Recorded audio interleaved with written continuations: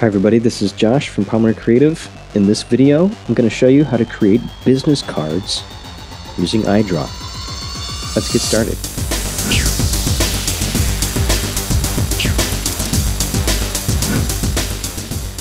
Okay, so the very first thing that you want to do before starting any design for your business card is know the dimensions of your business card. And the best way is to get a template from whoever is going to actually be printing the cards. So they're like Vistaprint or GotPrint. In this case, we're going to use GotPrint.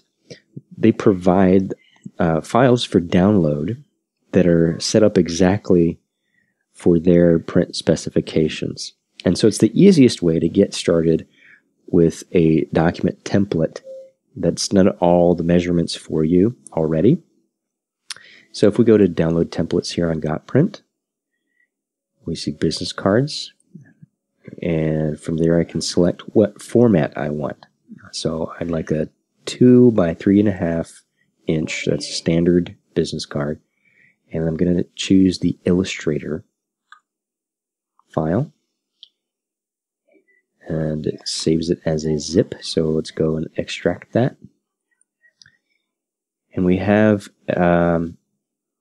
business card 3.5 by 2 inch front.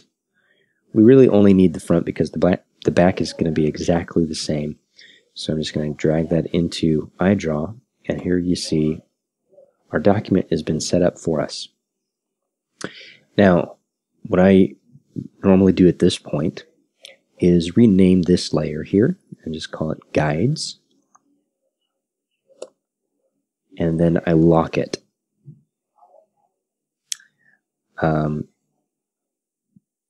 One thing you could do is, before you lock it, is just get rid of this background. You don't need the white background there, so we can get rid of that. Then we can lock it, create a new layer, put it underneath, and for now I'm just going to turn off the guides completely.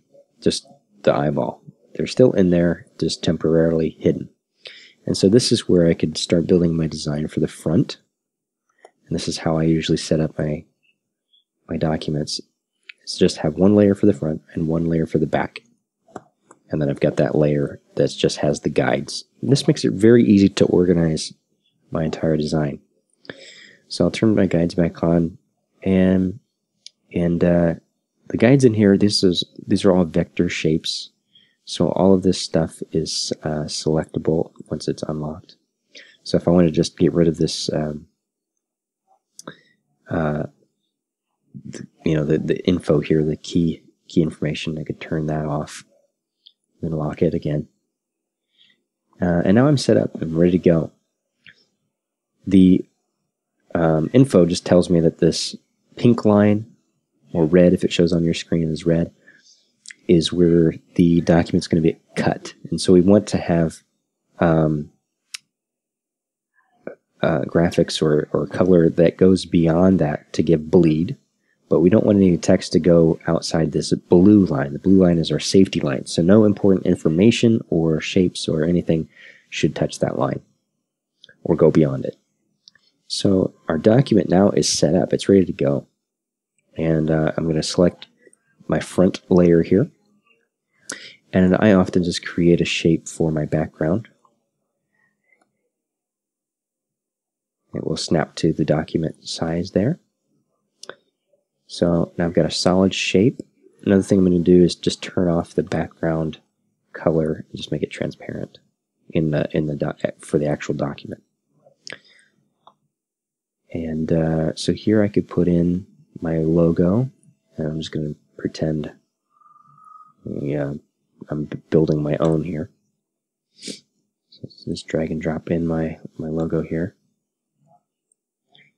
Resize it. And get my smart guides here to center it up. You can change this color.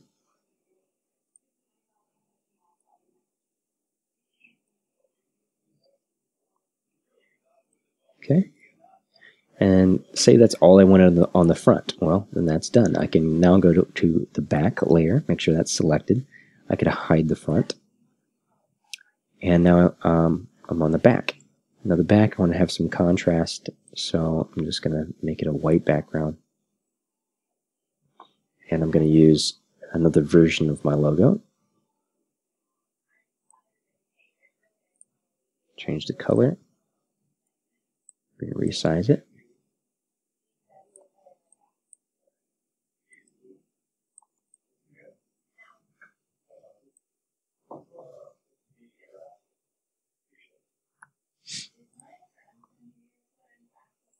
Okay, then you can use a text box, and this would be a great place to put in your contact info.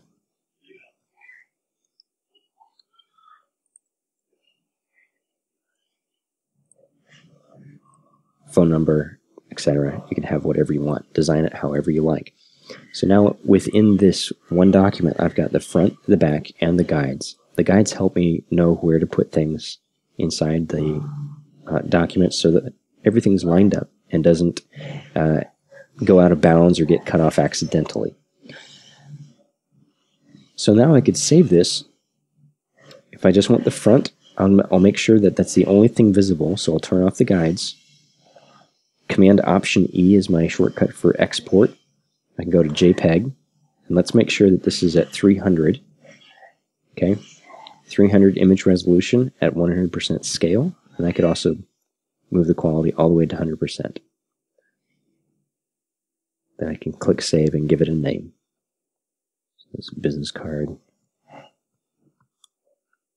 Front. Likewise, I'm going to just show the back. Command-Option-E. And I've already got my resolution set and my quality set. Click Save. I'll name this one Business Card Back. So now I've got two JPEG files that I can upload to GotPrint or whatever your chosen printer of preference is. At 300 resolution, these are really nice and crisp, high quality images ready to be printed. So that's how you set up your document for printing a custom business card using iDraw, working with layers and working with guides. Thanks for watching. I'll see you in the next video.